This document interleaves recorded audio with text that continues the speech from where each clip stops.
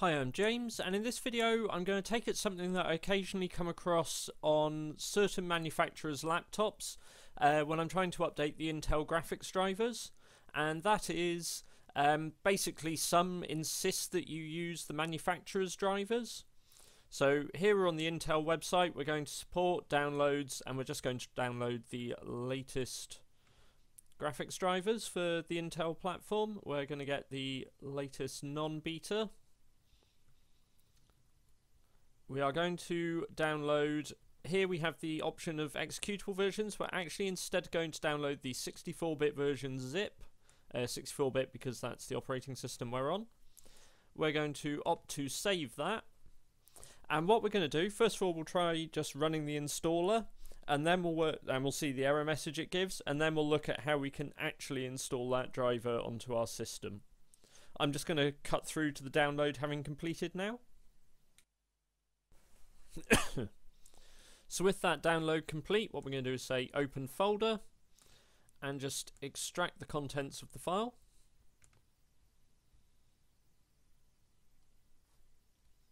The reason we've downloaded the zip is it gives us easy access to all the files in the driver pack, whereas the executable puts it in a temp folder, deletes things after you've run it. So the zip just makes things a little more convenient. And with that done, it will now show us the folder. When we run setup, however, we allow it to run the installer, and it says driver being installed is not validated for this computer. So basically what it's saying is, although the driver is actually correct, it is not the one that is approved by, in this case, Acer. So what we are going to do is we are going to go into the graphics folder and select here and copy that line. We're now going to go right click in the bottom corner here and go to Device Manager.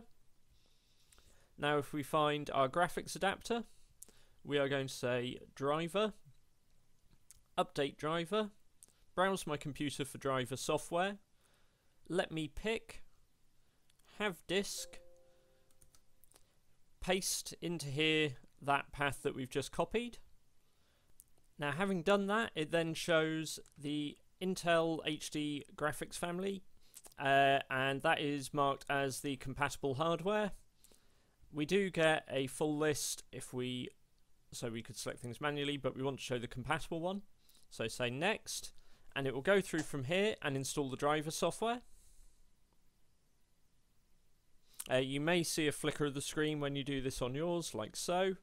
I'm running this through a capture card, so it shows no input for a moment.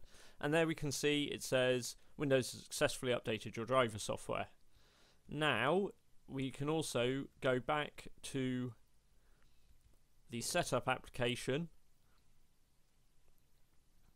And this now will run the setup application as normal. So we actually have now, if we look in here, the latest 4463 drivers installed, but for future driver updates we can also just go through and use the installer for doing that. I hope this video has been useful. Let us know what else you'd like to see in terms of these guides in future, and subscribe if you'd like to see more from us. Thanks for watching.